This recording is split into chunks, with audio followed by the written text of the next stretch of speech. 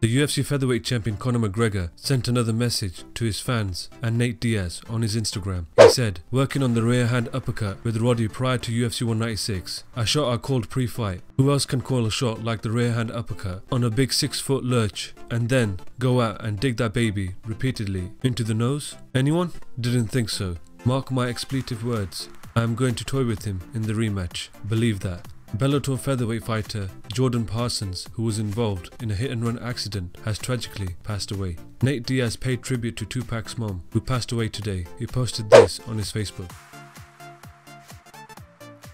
The UFC has announced that the Hall of Fame ceremony will take place on July 10th. Demian Maia becomes a 4th degree black belt in Brazilian Jiu-Jitsu.